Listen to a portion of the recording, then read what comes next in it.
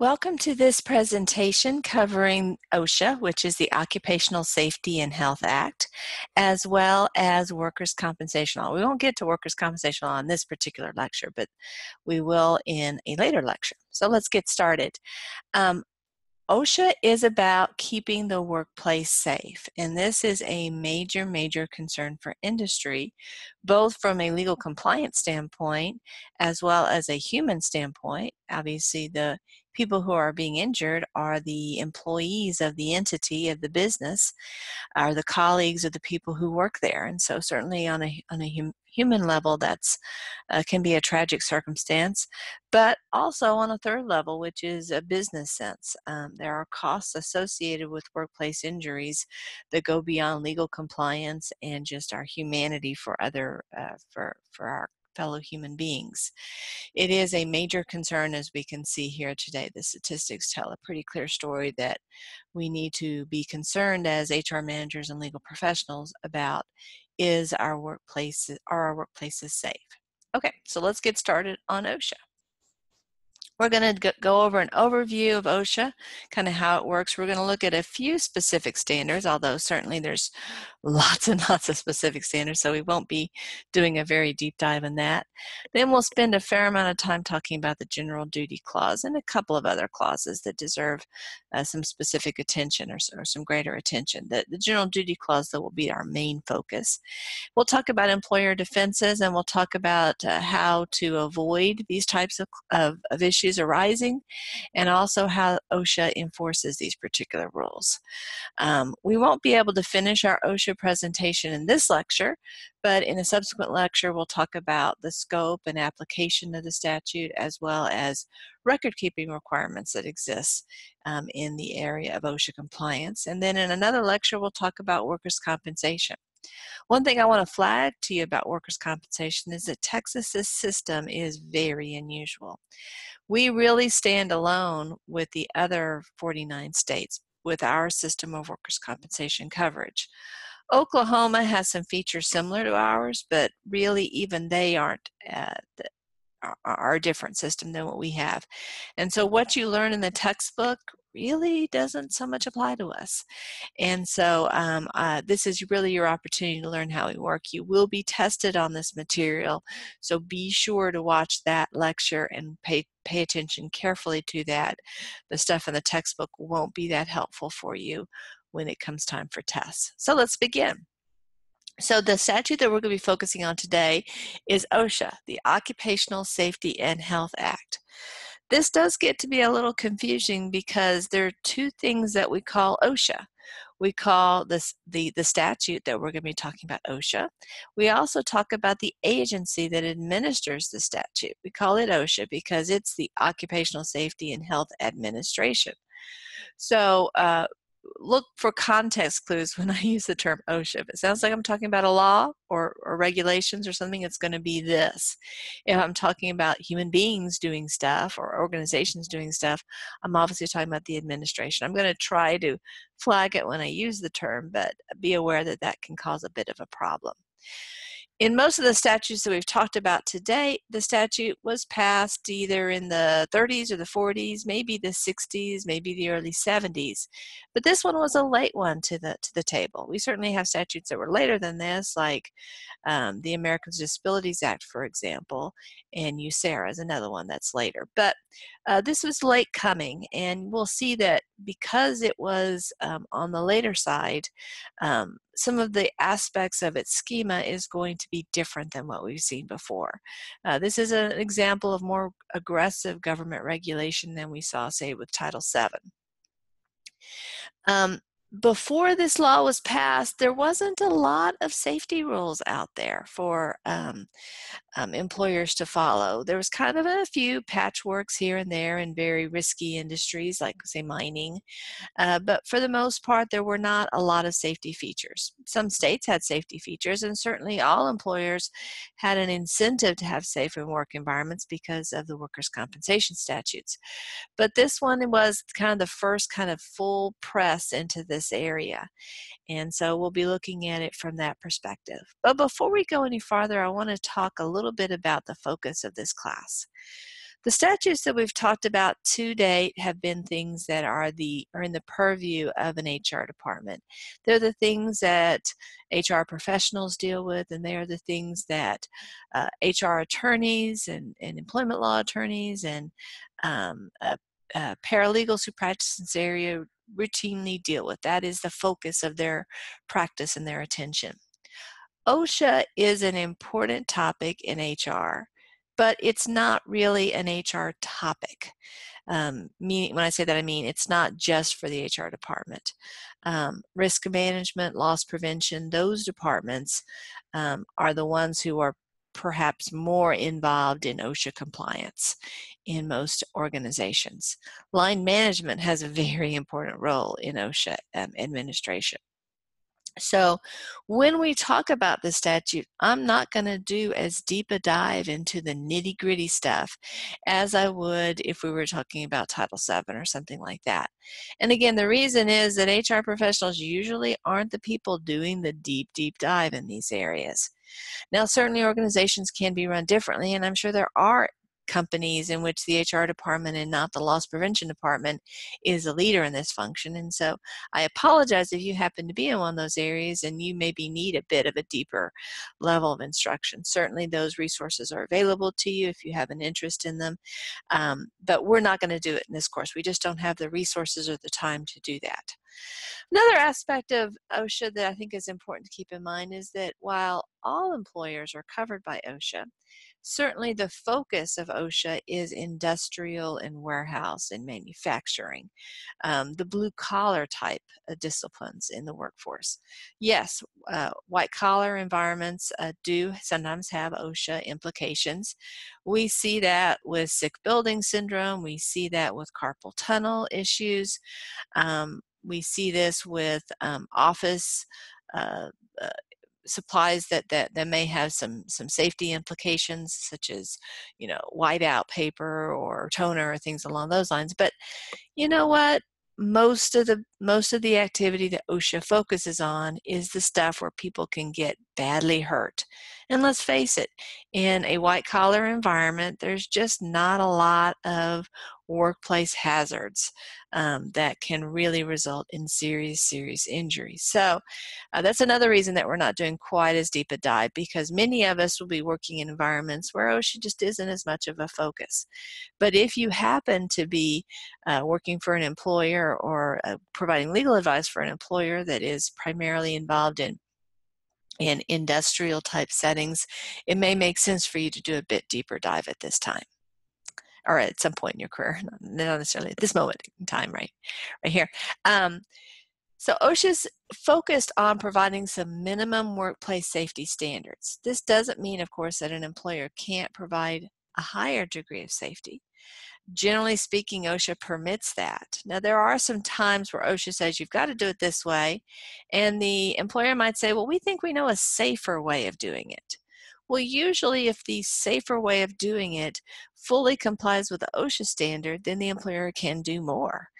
But sometimes the safer thing, or the thing that the employer thinks is safer, is something that's going to somehow or another not fully comply with OSHA. It's a different way of doing it, and because it's different, it's not exactly what OSHA had in mind.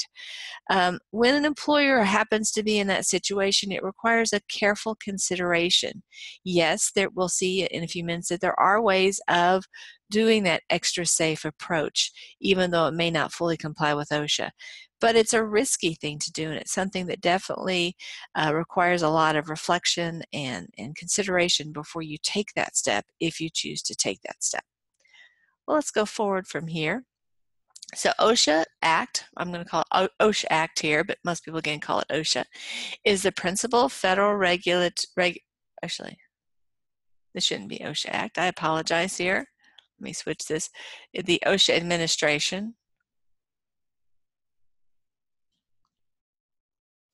I'll change this to law. The OSHA Act is a principal federal law governing the safety of private sector workplaces. And that is a true statement. This act created 3 agencies. I care about you knowing about only 2 of these agencies, so I'm not going to ask you questions about this one. We have the Occupational Safe and Health Administration. It administers the act. It's a governmental agency, and you can see it's called OSHA, just like the statute is called OSHA. And then the other one is NIOSH. This stands for the National Institute of Occupational Safety and Health. This is the agency that provides the scientific and technical support. Lots of employees of OSHA have a very sophisticated understanding of the science and the health issues that are involved in the analysis, but this is a group of folks who specialize in the hard science to figuring out how safe or how much benzene can be in the work environment and still for it to be safe. And so this really does involve the PhDs of the world doing this type of analysis. And so you will see NIOSH pretty routinely discussed in the literature, and you do need to know what it is. And while I'm not going to, give you 12 names of it, all very, very similar, you do need to know the concept behind NIOSH, that it provides the scientific and technical support for OSHA. The goal of the act, as we've said before, is that employers need to safeguard the health of their employees, even if the result of this particular action is a substantial increase to the operating cost to the employer. One topic that you'll hear often discussed in law is the idea of cost-benefit analysis. How much bang are we getting for the buck that we're spending on a particular activity? I mean, this is a good business analysis. If I end up spending $10 million, but it saves me $12 million in costs, that's a good investment. If I spend $7 million and because I spent $7 million, I earned $9 million in profit, that also sounds like a good investment. And so we'll see this in the law pretty routinely, that a cost-benefit analysis can be powerful evidence that we're doing what we ought to do. Not so, though, in the OSHA area. We'll see the case that talks about this in more detail. But generally speaking, a cost-benefit analysis isn't the way to prove to OSHA or to the court system that we didn't really need to do that extra thing. Even though we might say, well, gosh, Bob broke his arm because we didn't have the latest and greatest safety feature, and that cost Bob and the company X amount of money. But the safety feature would have been tremendously more expensive than the cost that we incurred because of Bob's broken arm. The OSHA folks aren't going to be that impressed by that argument. Generally speaking, cost-benefit analysis isn't something that employers are permitted to do under this particular statute. We actually see 3 levels of violation. We have the de minimis, non-serious, and serious violations. I'm not really going to talk about these here, but if you happen to work in this literature, you will see these terms pretty regularly, and so it's helpful to understand kind of what they are and how they relate to one another. Obviously, de minimis is more of a technical violation. Non-serious sounds not very serious, but it doesn't necessarily mean that it's a trivial issue either. And then, of course, we have the serious violations. And so these are the standards that in the statute that OSHA uses to separate things kind of into different categories. Because our workplace, our workforce is so diverse, the things we produce and how we produce them and in the quantities we produce, there are an insane number of standards out there. And the standards are very, very granular and very, very scientific in many cases. Obviously, what happens is, of course, no one becomes an expert in all of the standards. A person specializes in the standards that are relevant to his or her workplace.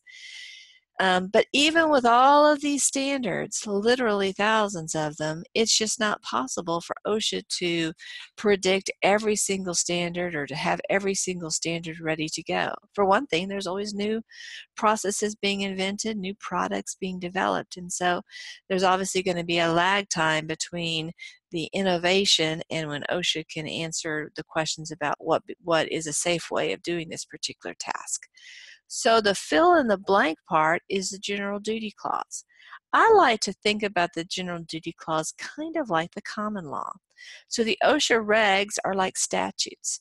If you think about the universe of safety rules out there, OSHA identifies a risk, so it comes up with a reg here, identifies a risk, so it comes up with a reg here, it identifies a risk here, and here, and here, and here, and here. There's a delay between the time it identifies the risks and it develops the rule. It can be even several years.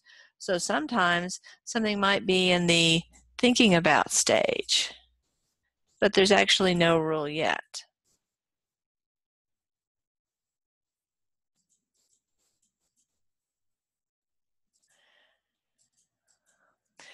But you can see that there's still a fair amount of space that isn't filled up. Well, if we think about the common law as an analogy, the court systems fill in the blanks here. So let's say there's a dispute between Bob and Larry involving a topic that we don't have any statutes about. Well, the court isn't going to say, well, gosh, guys, don't have an answer for you. Too bad for you. Go talk to your legislators. Maybe they'll figure something out for you. No. The courts have to resolve the issue, because even if the legislature were to spring into action to resolve Bob and Larry's problem, statutes generally cannot be retroactive. And so really a new statute isn't going to save or help Bob and Larry resolve their issue. The courts are going to have to fill in those blanks. Well, of course, the general duty clause doesn't have to do with courts. This is usually going to be an administrative agency issue. But the general duty clause says, listen, guys, we know, even though we've got a ton of stuff here, we're not going to anticipate everything. We're not going to have all the answers that you need. And so we're going to put on employers a global issue, a global responsibility to make sure their workplaces are generally safe. And we're going to call that the general duty clause. We're not going to have a ton of regulations in this area because we don't know what you're going to need to do, honestly, as employers. To anticipate all these issues. We don't have a crystal ball. We're just going to expect you to keep a safe work environment even when we don't have detailed regulations. We'll talk more about the general duty clause as we go forward. So now we're going to talk a little bit about specific standards. One of the standards that is important, you can see that there's lots. How are you going to lay out the work site? There are standards about that. How are you going to train your folks? There's standards about that. How are you going to provide medical examinations? How are we going to set standards for workplace safety? How are voluntary compliance programs going to be established? How are emergency temporary standards? How are they going to work, and what are those going to look like? And of course, those arise when something unexpected happens, or let me say, in an industry, a new development happens or a new trend happens. OSHA becomes aware of it. They say, we've got to act. This is dangerous. We aren't going to be able to act quick enough using our ordinary process, which requires a lot of investigation, rulemaking, comment period.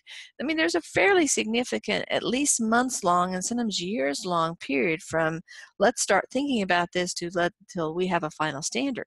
Sometimes that type of delay just isn't possible to wait. We need something right now, and so we're going to have maybe some temporary standards in place, almost like a placeholder until we get the permanent standards. Employers are going to be required to follow those standards, but they also are going to be able to get a seat at the table to establish the final standards. This is one, though, I wanted to flag because it's an important one to keep in mind, and it's a little bit surprising, I think, for folks when they hear this. OSHA requires that employers provide safety training for all new employees. That doesn't seem surprising. I mean, in an industrial environment, people need training from the very beginning for that first day, before they handle that, chainsaw, before they walk out into the warehouse where forklifts are running around and things are in high shelves that might be falling or things along those lines. So that makes sense, and I think most people in an industrial environment kind of assume that will happen. But this next part is the part that I think throws some folks. OSHA also requires that employers provide safety training to all employees who get transferred into new positions. And this is the kicker. Even if the transfer is for just one day. So let's say I work on assembly line A, almost always. That's my job, that's what I do. But several people on assembly line B have called off sick, and we need some workers over there to do assembly line B stuff. I know how to do the work. It's very similar to what I'm doing on assembly line A.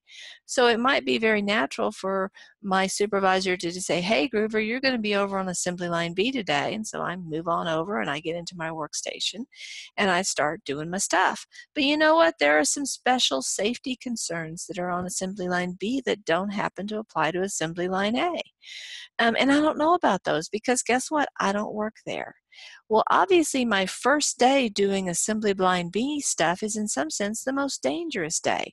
I'm not used to the layout. I'm not used to how things are done. I don't have a relationship with my colleagues to kind of know, haven't been able to see how they do certain things and kind of how the lay of the land is. And so it's especially important for that first day that I receive the training. It can't wait into the second or third or fourth day. And even if there isn't going to be a second or third or fourth day, maybe this is the only day I'll ever work on assembly line B, my safety is important. It's important to me, certainly, and to my family, but it's also important to my employer, or it should be important to my employer, and it's definitely important to OSHA. So you need to have that training before I sit down at my workstation or stand at my workstation, so that I know the particular safety issues that exist in my new job. Now, it doesn't mean I have to start training from the beginning. If I've been working on assembly line A, I probably know most of the safety issues. I just need to be brought up to speed on the assembly line B issues. And this should be documented. There should be a record that I worked on assembly line B for this particular day, and that before I went to my workstation, I received training on whatever those unique safety issues might be. We talked about how OSHA has specific standards, things like the benzene level that's safe and that general duty clause. Sometimes there will be, well, the general duty clause, for example, is a general, not surprising, it's a general general standard. There will also be more specific standards. For example, we might have a standard about what's a safe level of benzene in the working environment. The employer has to meet the general duty clause, but he also has to meet that specific safety standard. The specific standard trumps the general standard. So the employer can't say, well, we think a higher level of benzene is perfectly safe, and so we're going to follow the general duty clause in that respect and not follow the specific regulation. The specific regulation is more, needs to be complied with first, and then after you've complied with all the specific regulations, that's when the general duty clause kicks in and ensures that you comply again on the other areas of opportunity of risk. And this, by the way, is the rule for statutory and regulatory interpretation in general. This is not unique to OSHA. More specific rules apply first, and then you apply the more general rules. Let me give you an example. You might have a statute that has a definition like this. Children include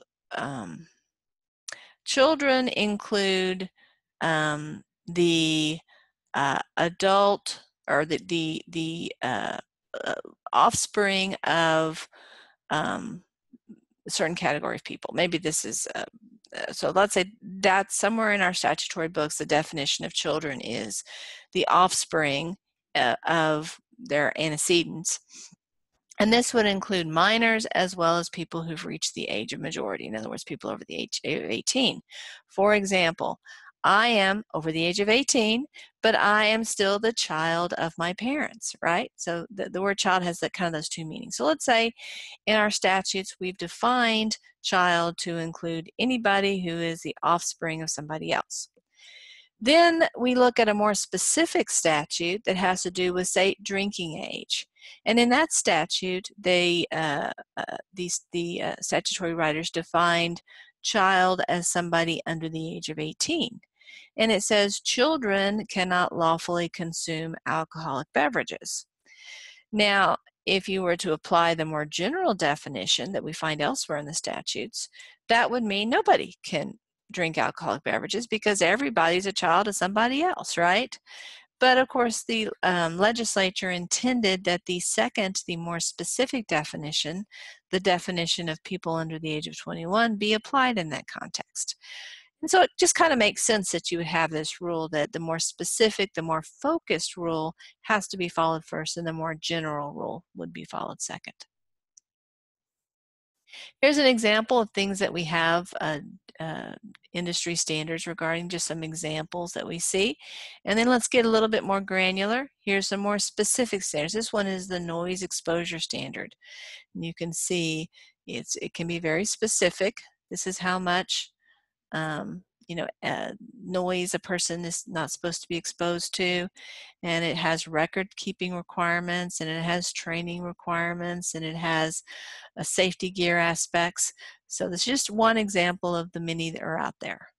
So let's say that your OSHA is trying to build a case against your particular employer because of a violation of a safety standard. How does OSHA go about doing that? And it's important to show, first of all, that OSHA is going to be doing this, not private citizens, not the individual employee who feels that he or she was endangered or harmed because of this. No, there is no private right of action under OSHA for the individual. Now, there may be other avenues that the individual can sue, for example, tort law or possibly some kind of state law. Certainly, workers' compensation might provide some remedies for the individual, but OSHA really isn't interested in giving money away, or not away, but providing money resources to individuals. It's interested in enforcement by the OSHA authority. And so we're looking at what OSHA needs to do under these circumstances. So it needs to show that an applicable standard exists. That's usually not very hard. That the standard was not complied with. In other words, the employer didn't do what the standard required. But they're not done at this point. I mean, this one's easy. This one may be more difficult. Actually, this is usually the sticking point, but sometimes another one might be a sticking point.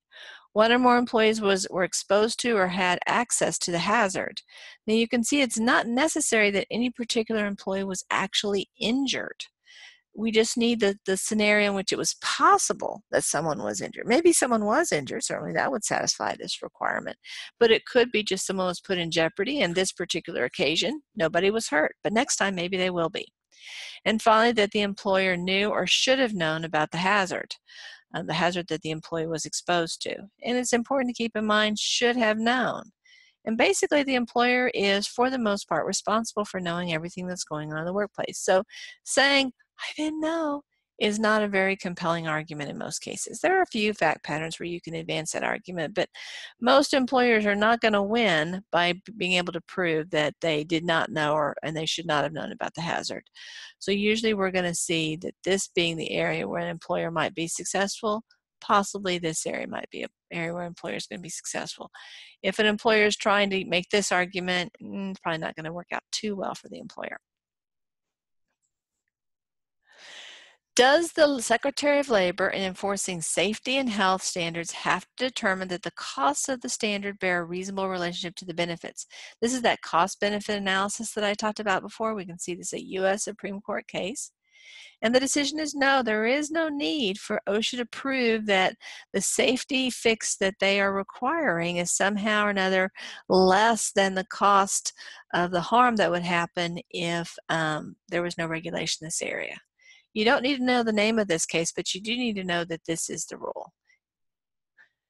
And here we have another way of looking at the rule. The U.S. Supreme Court held that Congress defined the basic relationship between costs and benefits by placing the benefit of the worker's health above all other considerations, including cost.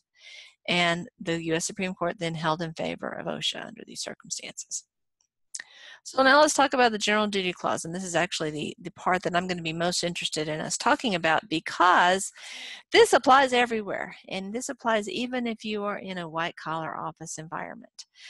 Areas that we see the general duty clause being especially important can be in areas of repetitive stress, things like a carpal tunnel, people who type a lot or who do some kind of repetitive action, maybe even in an office type setting, can experience injuries, especially to their hands and to their wrists. That can cause problems. You can also see problems with respect to back and other injuries by sitting or standing in a particular style or location for an extended period of time. And so these can present issues. There can also be issues about the quality of the air in a particular facility. Is there sufficient air cleaning that's happening? Is there sufficient process by which air comes in and goes out of the building? Those types of issues. OSHA has attempted at times to develop regulations in these areas, and they may well in the future be successful. At this point, though, there haven't been final rulemaking in these areas, in part because they are so controversial. The science can be questioned by some people and can be interpreted in different ways, and so there hasn't been the finalization in these areas. Of course, if that happens at some point, then these topics will move out of the general duty category and they will have specific regulations that we would need to comply with. But for now, they are remaining in the general duty scenario. And this is what the general duty clause provides. Each employer shall furnish to each of his employees employment and a place of employment which are free from recognized hazards that are causing or are likely to cause death or serious physical harm to the employees. So free of recognized hazards. These are some important words. Here's a kind of a definition of the general duty clause. It's a provision of the Act. This is OSHA. When I say Act, I mean OSHA, the OSHA Act. Requiring that employees furnish to each employee employment and a place of employment. Actually, this is just basically the definition from the statute. We put quotes around this. An employer is deemed to have constructive knowledge. Let's pause here and talk about the word constructive. Let's go back for a second and look at something that we've already talked about. We talked about should have known here. This is really constructive knowledge. You know what? I don't know what you know, and you don't know what I know in our heads. I could say, I've never heard that before, and I might be lying. And you really, in most cases, can't prove that I am lying. But what I can know is what you ought to know. You ought to know, if you're a student at Collin College, you ought to know that we have 3 campuses, 3 big campuses. We've got one in Plano that we call Spring Creek, one in Frisco that we call Preston Ridge. We have one in McKinney called Central Park. I don't know that you knew that before I just said that, but it's something you ought to know, and it's something most folks do know. Maybe you don't know it in your first day at Collin College, but you're going to figure that out. So I would describe that as constructive knowledge. I can't say for sure you actually have that actual knowledge, but I can say you should have that knowledge. It's reasonable for me to assume you have that knowledge. Other knowledge that would be constructive knowledge would be, I assume you know your times tables. I assume that you know 7 times 8 is 56.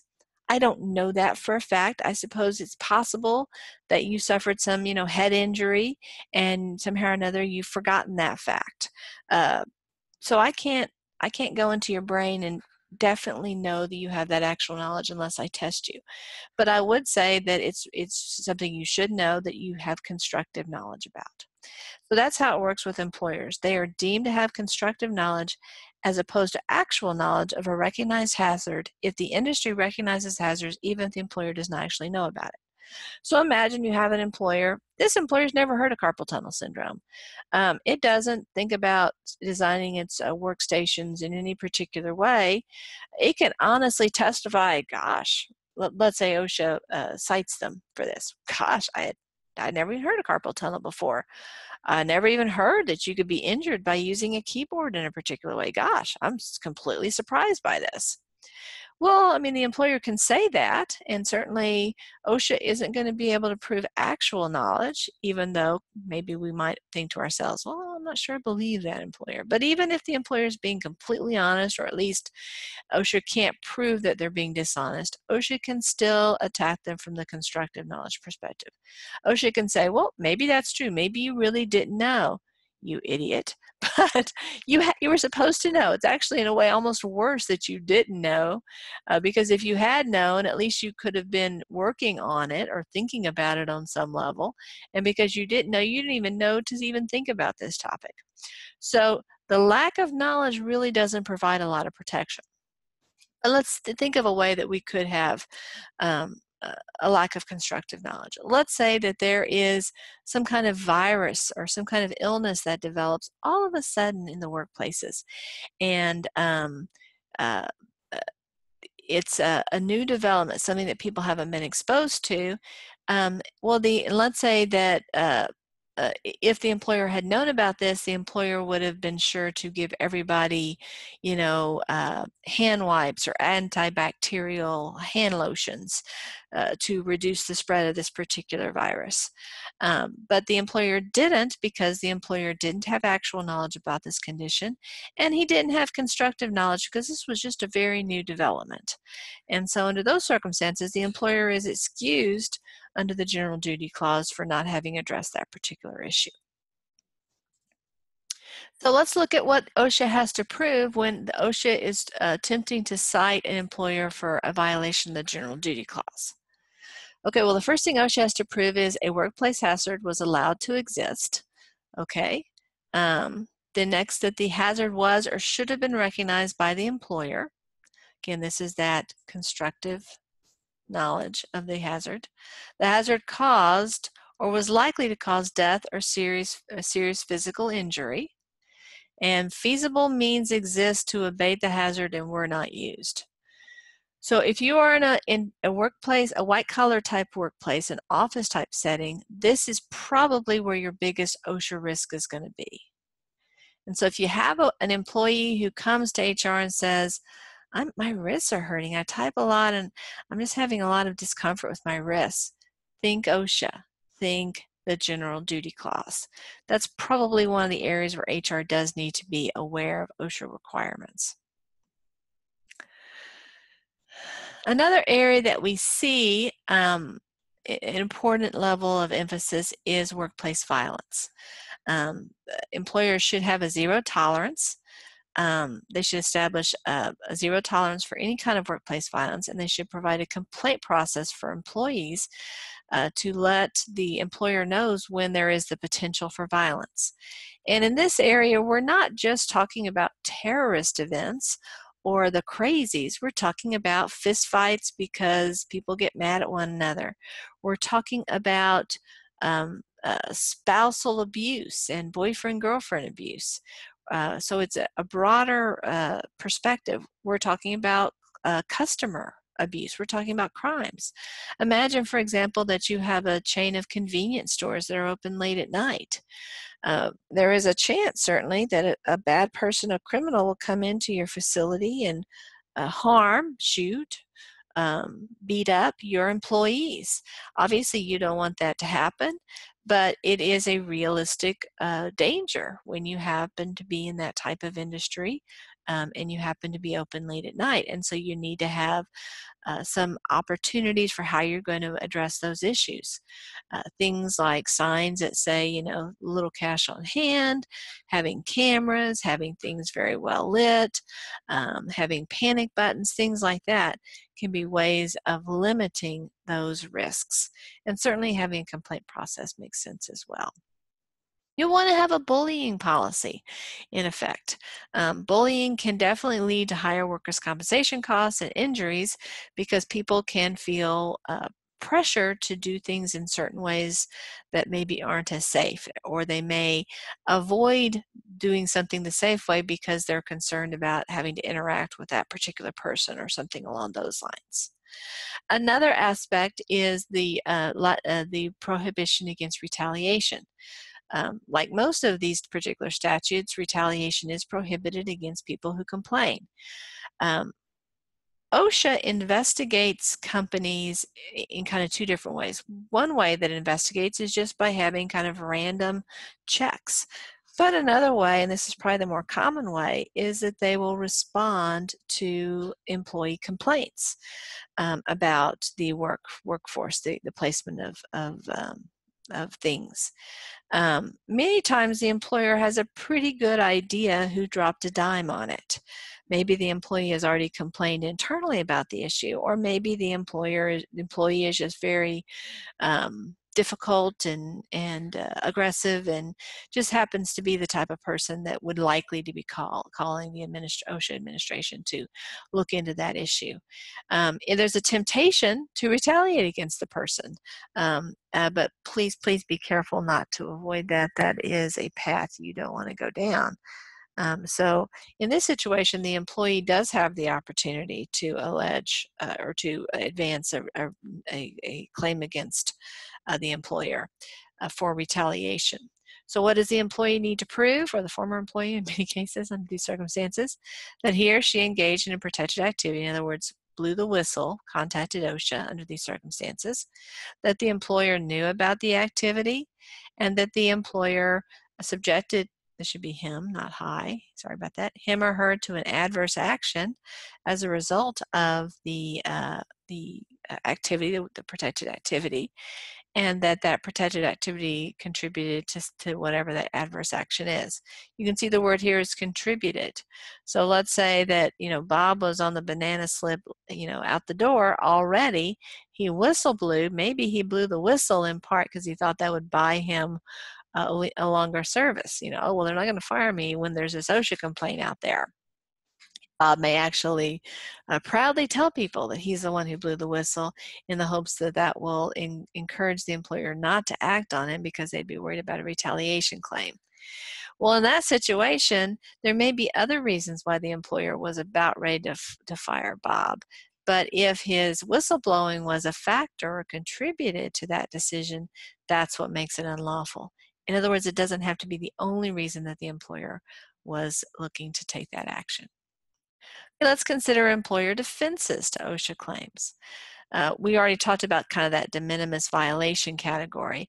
And this is when the violation of the safety rule has no direct or immediate relationship to safety or health. We call this violation de minimis, meaning it's more of a paperwork violation than anything else. And the argument can be made that an OSHA citation isn't appropriate under those circumstances. Another issue is when there's unforeseeable employee misconduct. The reality is, when we have employees, they are not always going to do exactly what we want them to do, right? They're not always going to do exactly how we train them to do things. Imagine for a second that I'm working on assembly line A, and there are detailed rules about how I'm supposed to do this in a safe way. And if I follow all of the rules, my productivity is going to be about 10 widgets an hour. But you know what? If I kind of shave off a few of those rules, I can do 15 an hour. And I may be being paid higher, but based upon the number of widgets that I do. And so it's very likely that I'll start cutting corners, maybe not doing everything that I'm supposed to. And you know what? Most of the time, there's not going to be any safety implications. I'm not going to get hurt. I might be able to take some of these shortcuts for years before I have a single injury. And so I start getting cocky, honestly. I start thinking to myself, hey, it's okay. I don't have to do that particular rule, because look, I've been doing it for 6 months and I haven't had a single injury. And you may never have an injury. The thing about OSHA regulations are that they don't have rules just when there's a 100% chance that if you don't follow it, you're going to get hurt. It may be that there's only a 1 or 2% chance you'll get injured. But if you're the one who falls into that 1 or 2% chance, it's a big deal to you, and certainly a big deal to OSHA and to the employer. And so there is regular opportunity for employees to cut corners. But you know what? That's foreseeable. It's foreseeable that employees will do this, because if you happen to have employees, you've seen them cut these types of corners. So in order to be able to present the defense that, hey, you know what, Bob was injured, sure, but he wasn't following the safety rules. We trained him, we told him how to do it, and he wasn't following the rules. Well, OSHA is going to say, well, but didn't you kind of know he wasn't following the rules? I mean, this wasn't the first time he didn't follow the rules. He'd been failing to take those steps for the last 10 years. You mean to say nobody noticed? Well, maybe nobody did notice, but they should have noticed. You had constructive knowledge that Bob was cutting corners in this area. It was completely foreseeable because he'd done it forever. And even if Bob had never done it before, Larry and Teresa had been doing it and Susan had been doing it. And so you can't say it was unforeseeable when people were doing it, or when kind of common sense tells you this is something that employees are going to not necessarily want to do and are not going to do on a consistent basis. So you have to police folks. You have to say, Bob, I know you don't want to do X, Y, and Z, but you gotta. That's the rule. And you need to have consequences. So you need to have established work rules that prevent the violation. You need to communicate those rules to the employees. You need to monitor to make sure that they aren't doing those, and you have to enforce the rules. Now this is going to sound weird, so bear with me for a second. OSHA wants you to fire people. They want these rules to have some teeth with it. So if every time you catch Bob not doing A, B, and C, you say, hey, Bob, let's go ahead and do A, B, and C. And Bob says, okay. And he does A, B, and C for the next 2 or 3 days. And then he goes back to his old pattern. And then you happen to notice a few months later he's not doing A, B, C. Hey, Bob, let's go ahead and do A, B, C. Okay, I'm going to do A, B, C. And he does it for a little while longer, then he stops. OSHA is very unimpressed by that. OSHA says, wait a second. You gave Bob a warning. What did you tell Bob was going to happen if he did this again? I didn't say anything. Well, then wasn't it pretty foreseeable that Bob was going to fall back into his old pattern? Yeah. So did you monitor Bob 24/7 to make sure he's not doing this? No. So you were telling him not to do it, but you knew he was going to go back to his old pattern, didn't you? Kinda. You can see how that's not a very persuasive argument. So you need to have rules, and they have to have teeth. So when you catch Bob doing it, you pull him aside, you give him maybe a verbal warning. Hey, Bob, got to do this. Next time you don't do this, I'm going to have to suspend you for a day. Or I'm going to have to uh, give you some kind of formal disciplinary proceeding, and you won't be eligible to post for jobs for the next 2 months. And then, okay, Bob goes back to work and he does it again. Okay, Bob, well, I'm going to have to suspend you for a week this time. Ooh, okay, now Bob's understanding this is a big deal. And next time, Bob, you're fired. You need to have teeth, and you need to actually follow through. The threats have to result in action. And you may think Bob is a great worker. He may be very productive. But OSHA wants to see you fire Bob if he continues to violate the policies, because number one, Bob is too risky for the work environment that you have. Number two, Larry and Teresa and Samantha will see that Bob has been fired. And so they are going to take very seriously when you say, hey guys, everybody needs to do 1A, B, and C. Well, guess what? They're going to be motivated to do it. So this is an unusual statute in that usually the government's kind of rooting for the employee. Hey, don't fire that guy. Give him another chance, right? But this is a situation where the reverse can be the case, that the safer course of action for the employer is to dismiss rather than to retain a dangerous employee. Other things, this is kind of similar to the unforeseen employee misconduct. This is recklessness on the part of the employee. Conscious disregard for safety, conscious failure to use due care. Sometimes employees do crazy things. They're roughhousing, they're engaged in horseplay. They're just a daredevil. They're kind of like the Evel Knievel of the working environment. And sometimes when they do these dangerous things, people get badly hurt. The greater hazard defense, I talked about this earlier, I didn't use the name, but this is what I was talking about when I said sometimes doing what you're supposed to do under OSHA regulations are greater than not doing something else. So, for example, OSHA tells you to do X. If you do X, there's a risk that people are going to get hurt. So you want to do Y because you think Y is going to be safer.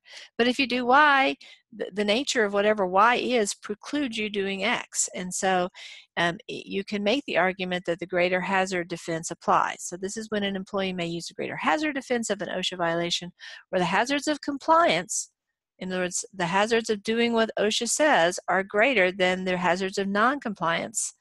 When, again, noncompliance means you're doing something else. You're applying a more state-of-the-art technology, perhaps, to reduce that risk. Impossibility. Every now and again, it's just physically impossible to do what the OSHA rules require because of the particular nature of your place, or literally it just will not work there. Again, cost can't be too much of a factor in this area, so this isn't a very common category. Now we have the economic infeasibility. In light of the custom and practice of the industry, an employer may defend noncompliance on the ground that is economically infeasible to comply. But remember our Donovan case earlier? Let me flip it over here. American Textile Manufacturers Institute versus Donovan, they said, we don't care about costs.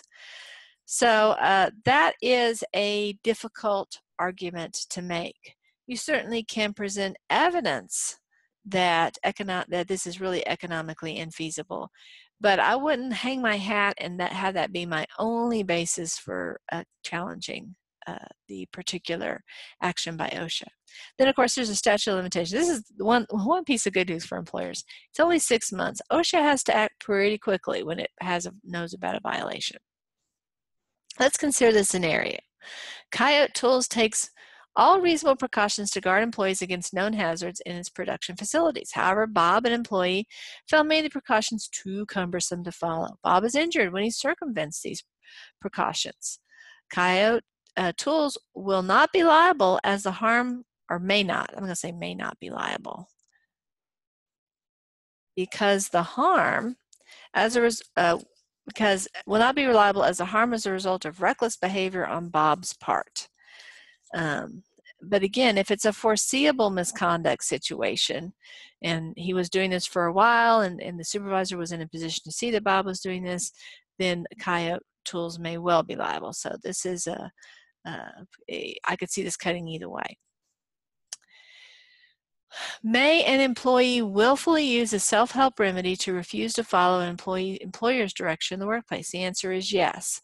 I'm not going to go through the specifics of this case. You don't need to know the name. It is a U.S. Supreme Court case. But in this case, the workers had observed that there was this dangerous thing that their employer was asking them to do. And in fact, others had been badly injured as a result of doing what they were supposed to do. So the worker said, well, we're not doing it. That's not safe. And we don't care if you're telling us we have to do it, because we're just not. And the employer took disciplinary action against them. Well, the OSHA said, no, you can't do that. That's retaliation. Employers are entitled to disobey a work objective if it would violate the general duty clause or any of the specific duty requirements.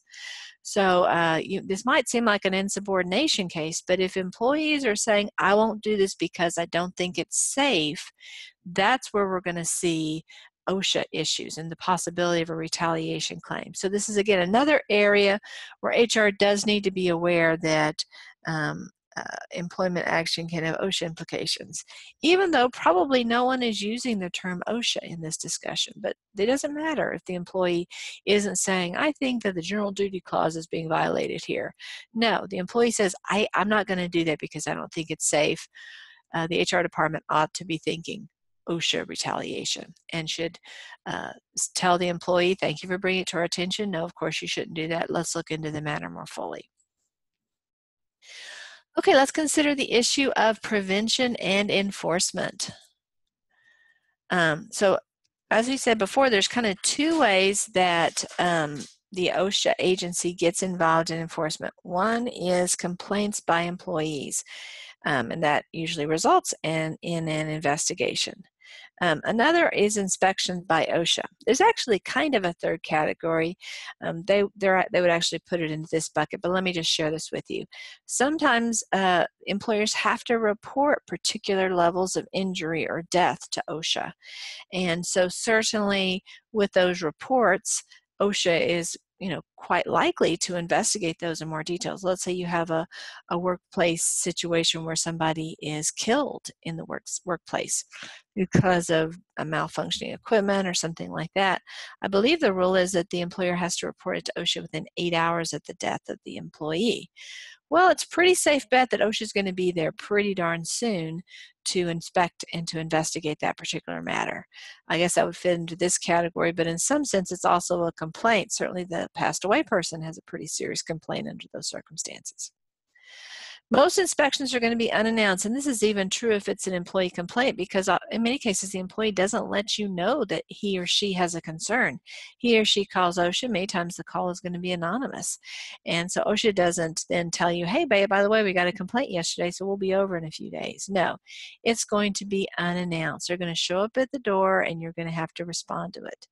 This is another area where it's important that you know how to handle these things beforehand, because once they're knocking on your door, you can't say, hey, you know what, thanks for coming, I'll be back in a couple of hours, I need to get advice about how to handle this. No, you have to wing it at that point, and hopefully, and of course you're nervous, you're not quite sure what's going on, but you have to proceed with the visit as is, and there's not going to be the opportunity for you to do much, if any, prep at that particular time. I mean, you might have 5 minutes that you can look over some material in your office, but it's kind of drop everything and address this issue. Now, unless there's an emergency situation, the employer can require OSHA to obtain a search warrant. That is something that you can consider doing, but it's usually not done by employers, because obviously if OSHA is required to get a search warrant, it's going to approach its second visit in a very different demeanor than the first visit. It's going to assume that the employer needed that extra time to get things squared away. So when it does come, it's going to be a more hostile meeting, and it's going to be a more in-depth inspection, and it's much more likely that they will take even relatively small violations and make them a bigger deal. So you've made the relationship very adversarial by doing that. Now, that doesn't mean you don't need to do that sometimes. I mean, if your workplace is going to, you know that it's not going to do well in inspection, it may make sense to demand the search warrant and really work on remediation up until the search warrant can issue. Now, OSHA can get the search warrant probably in a matter of hours, maybe even in a matter of an hour or so. So you're not going to have a long time to get your house in order. So as I say, generally speaking, most businesses are going to welcome OSHA in. Welcome, of course, may be the wrong word, but permit the inspection to go forward. I'm not going to discuss the Irving case. I don't think it's that relevant to our issues. So one of the big things that the employer, that OSHA is going to look for the employer to do is have rules, workplace rules. And these aren't going to be the same as the OSHA rules, because these are going to be the rules that the employees follow in the day-to-day work environment. So they need to be presented in a way that the employees can understand, and that the employees will be expected to follow those rules, with consequences being clear. Training needs to be from the very beginning, and there needs to be refreshers from time to time. The particular rules are also going to be very specific to the work for this particular workforce. It's going to vary depending upon how your particular workforce is configured. So you might have a rule that says forklifts can't go down this particular aisle. Well, obviously there's no OSHA rule that says forklifts can't go down that particular aisle, this particular place of employment. It's an application of an OSHA rule to a particular workforce or workplace setting. So the safety rules should be clear, specific, consistent with one another, and strictly enforced. There needed to be consequences.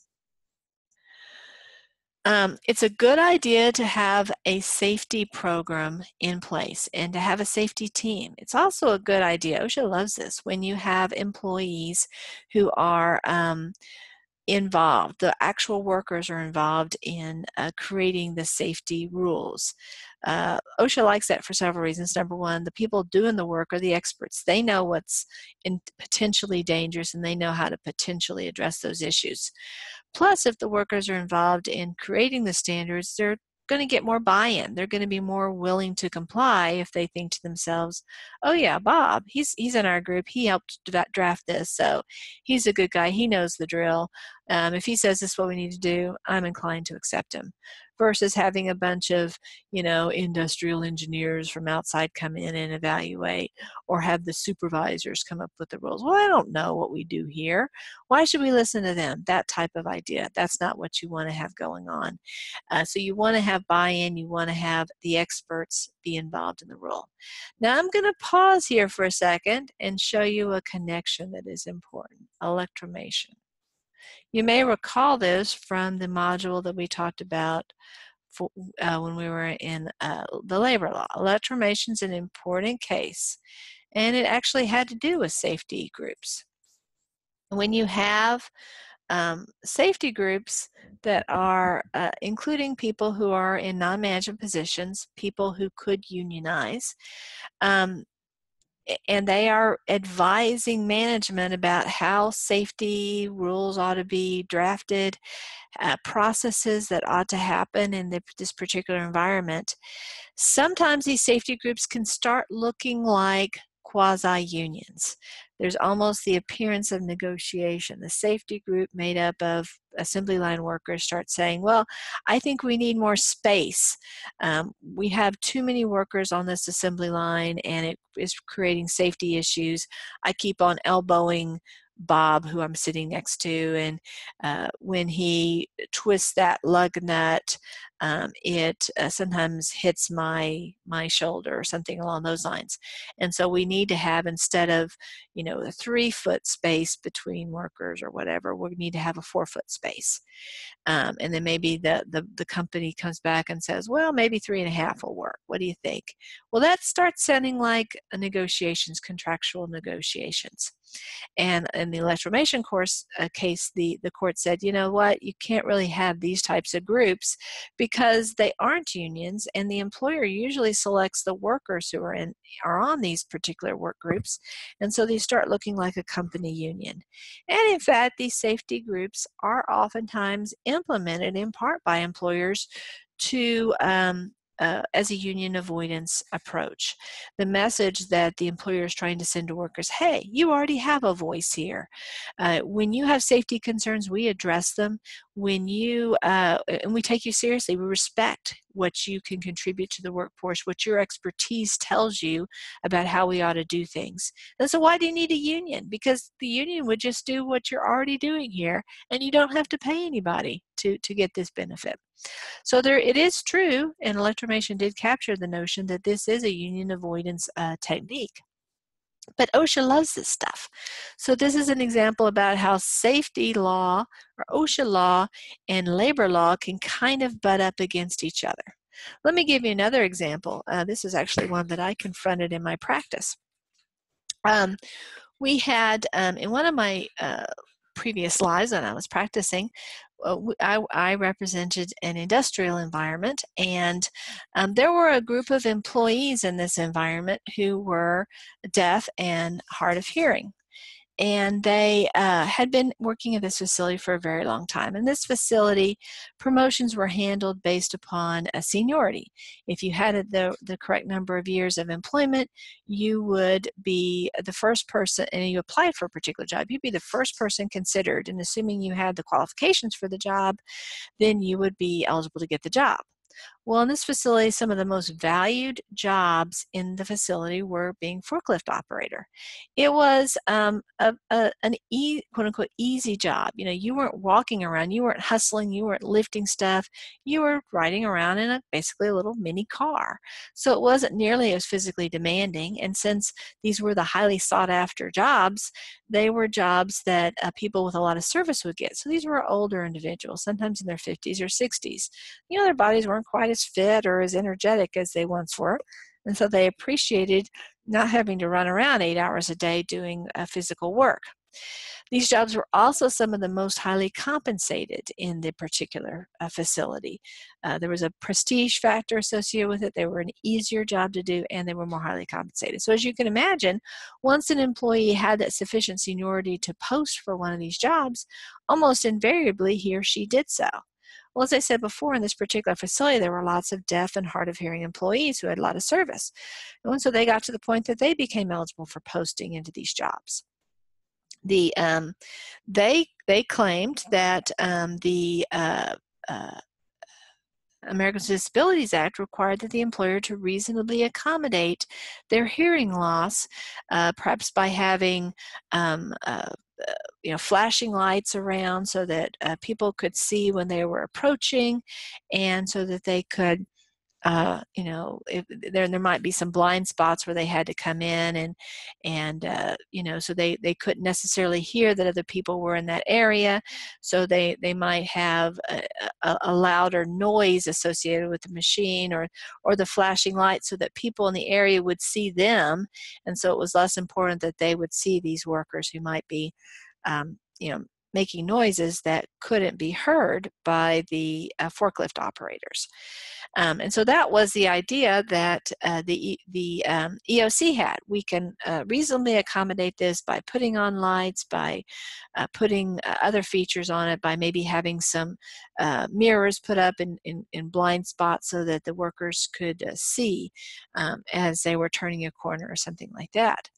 These seem like reasonable accommodations to accommodate the disability of deafness or hard of hearing. OSHA, on the other hand, said, no way, no how, not going to happen, because this does create a safety issue. A deaf forklift driver is, statistically speaking, going to have more accidents than a typical hearing forklift driver. And so OSHA said, no, you can't have a forklift driver who is hard of hearing.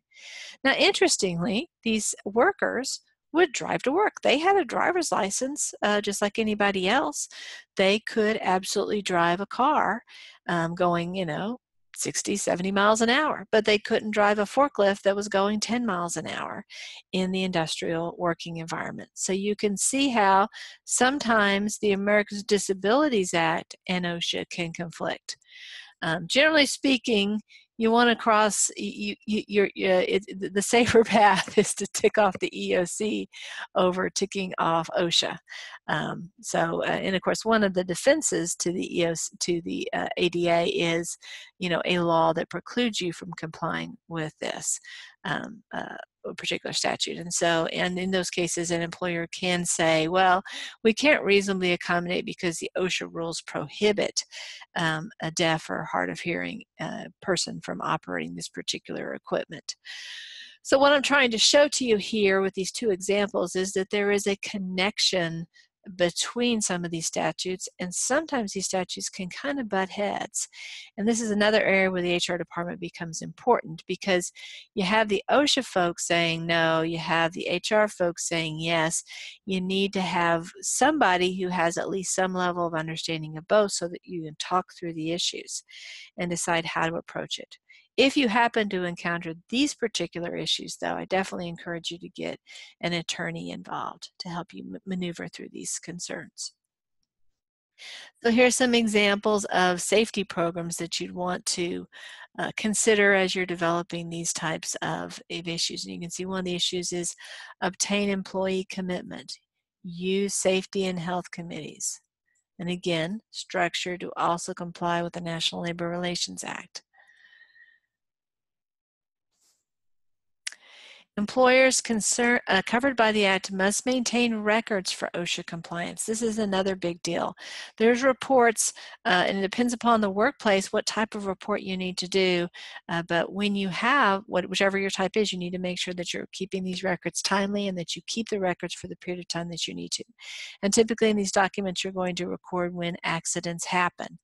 But separate from the actual OSHA 300 log and things like that is you're going to want to document the training that your employees receive. Most likely you'll document that in their personnel files.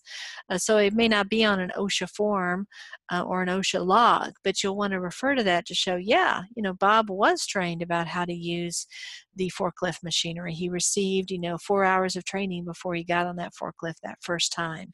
And you've got that documented. And you perhaps even issue things like driver's licenses, a pretty common thing you'll see in a forklift environment, where they actually have to carry them around with them to show, yes, I have this credential. And if they have an accident, they lose their driver's license, or their forklift license gets suspended for some period of time. And as a penalty, as a consequence for that violation.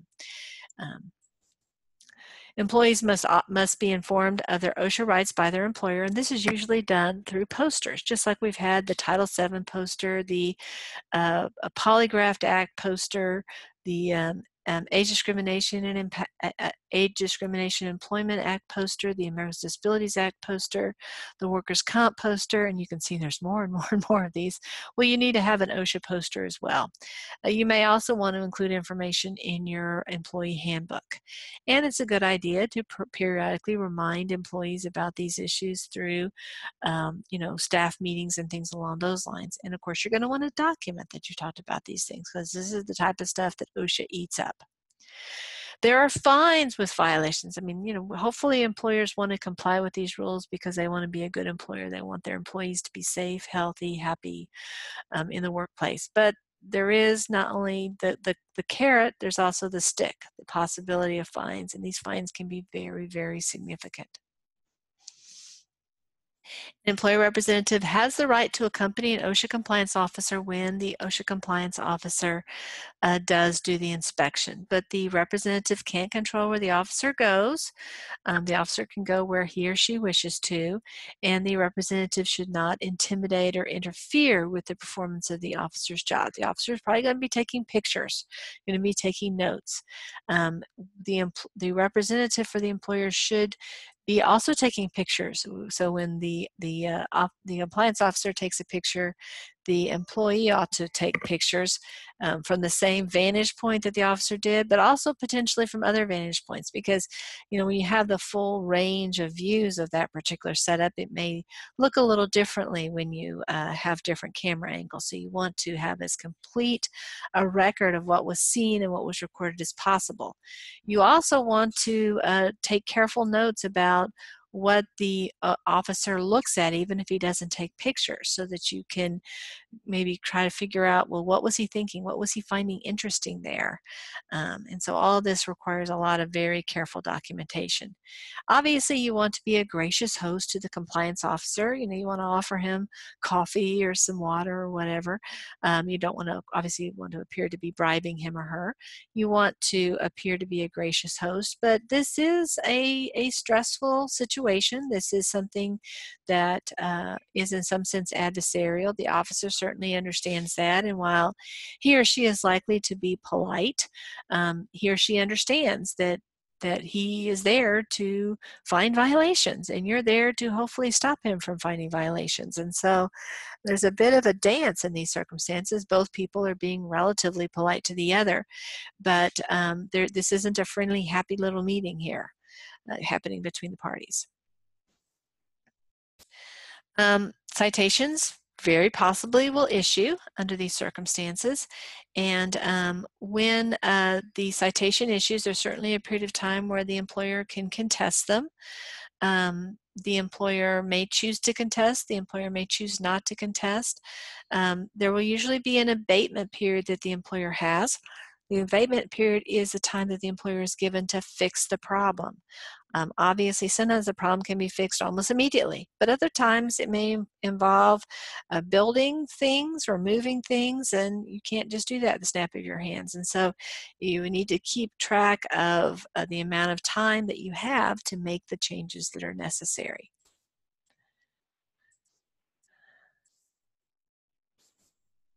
Not going to talk about this particular case. So at this point, we're going to end the presentation. I hope that this has been helpful for you.